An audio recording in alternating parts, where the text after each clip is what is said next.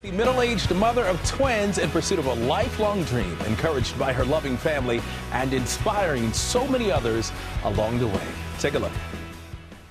My name is Jen. I'm a 52-year-old second-year medical student. The decision that she made to do that at this point in her life, it just emphasizes her real passion and drive to improve the health of her community. Growing up, I loved math and science, but I was told many times by teachers over the year and by other people that girls weren't good at math and science. Chose what I guess one could maybe consider a safer major.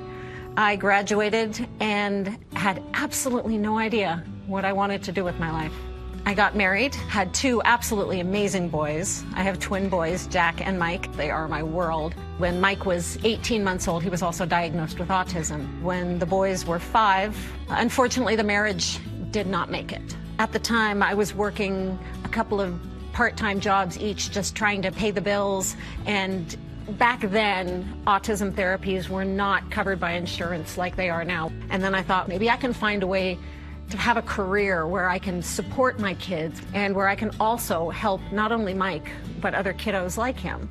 I graduated with my master's degree in special education. I was working at the Autism Training and Research Center at Portland State, and it was fantastic. For the first time, I had the ability to not lay awake at night worrying about whether or not I was going to pay the light bill or buy groceries. One day I went to the grocery store. I was a vegan at the time, and this man came in and he was the rep for the beef company. Match made in heaven. Anyway, that's long story short how I met my husband. It was magic. It's just been wonderful ever since. One day my husband was talking to the boys about what they want to do when they go off to college, and then he looked at me and said, "Well, what do you want to do?" And I said, "What do you mean?" It was her desire to become a doctor. And I looked her in the eye and said, "We're going to do whatever it takes for you to achieve your dream." I think Jen exemplifies what it means to be a good physician, because she works so hard and is such an inspiration to just all of our classmates.